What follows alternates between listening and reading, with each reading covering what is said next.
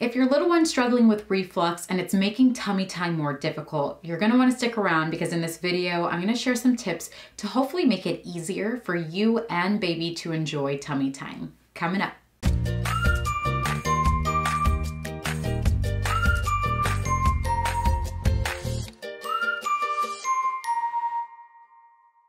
Hello beautiful and welcome back to my channel. If you happen to be new here, my name is Nicole.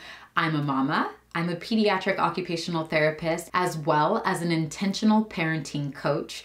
And on this channel, I want to share helpful tools, strategies, tips, and my own personal experiences to help make motherhood more enjoyable and more easy on you. So if that sounds like something you're into, do me a favor and hit the subscribe button below. All right, so I know it can be so difficult, even just seeing our little ones struggle with reflux. Obviously, they're uncomfortable. We are feeling terrible for them. And sometimes being on your stomach with that just makes not only a mess, but just amplifies the discomfort that your little one is feeling. So you might be struggling with initiating tummy time or just having your little one even tolerate tummy time for a couple of minutes. So there's a few things I just want to chat with you about so you have a solid understanding of what's going on and some modifications you can make that may improve your little one's experience. So first off, I want to say that reflux can be quite common, especially in our newborns, because they have this immature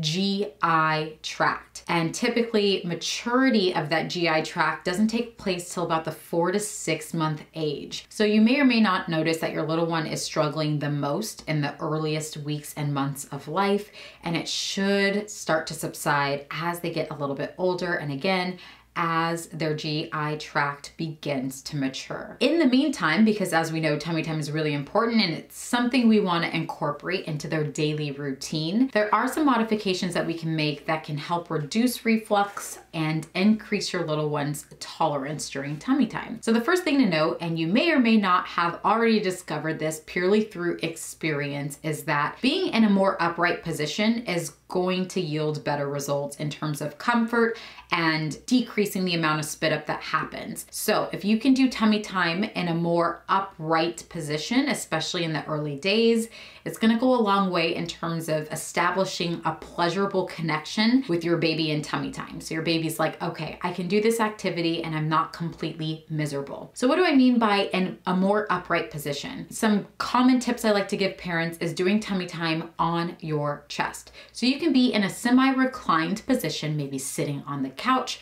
and placing your baby on your chest. So just slightly leaning back here. As long as your baby is awake, that still counts for tummy time. Your baby doesn't need to be flat on the floor, left alone to struggle and fend for him or herself. So starting here may be a great place. Of course, if you guys have been with me for a while, you know that I love the big exercise balls, because the exercise ball allows you to control the angle in which your baby is doing tummy time in.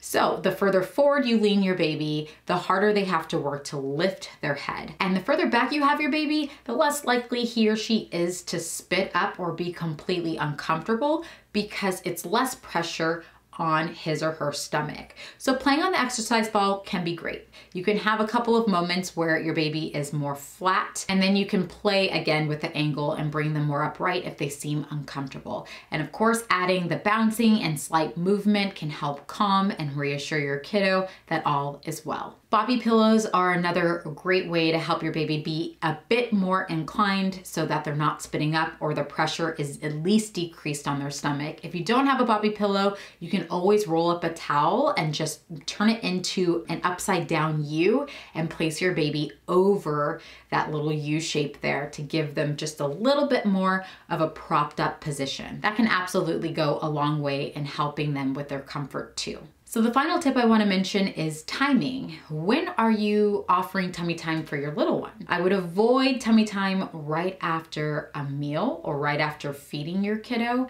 as their stomach is full and they're more likely to either spit up or have reflux. So if you can either time tummy time, so it's between feeds, or if your little one is in a good neurological state and they're not starving, you can even offer it before a feed. This really helps again with just gastric emptying. So the more time our baby has to digest the milk or any solid foods, the less discomfort they're likely to feel and less likely they're going to spit up. And then one other quick tip, not necessarily related to tummy time, but when your child is lying down, especially as they get older and you're 3 months or beyond, the best position to have your kiddo if they are lying down is actually going to be on their left side. And you can prop your kiddo up inside lying so that they are supported on their left side. That's actually going to aid in gastric emptying. Versus if you had your little one on their right side, it puts pressure on their lower esophageal sphincter, which is basically a muscle that's supposed to keep all of the acid and food down in the stomach. If they have loosening of that sphincter and they're placed on the right side, it's more likely that that acid is going to come up through the sphincter and you're gonna have that uncomfortable reflux and the spitting up. So left side lying is going to aid in the emptying. All right, mama, I hope that this information is helpful to you. Of course, as always, if you have any questions or comments, feel free to leave them below. If not, I will catch you in the very next video. Thank you so much for watching. Bye.